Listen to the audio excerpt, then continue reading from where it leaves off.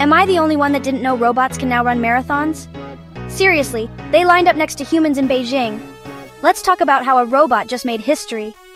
On April 19, 2025, Beijing hosted the world's first half marathon, where 21 humanoid robots raced with real people. The star?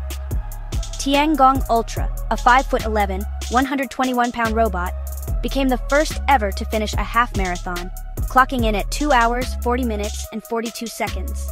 Developed by the Beijing Humanoid Robot Innovation Center, Tiangong Ultra ran on human-like legs, powered by some seriously smart algorithms.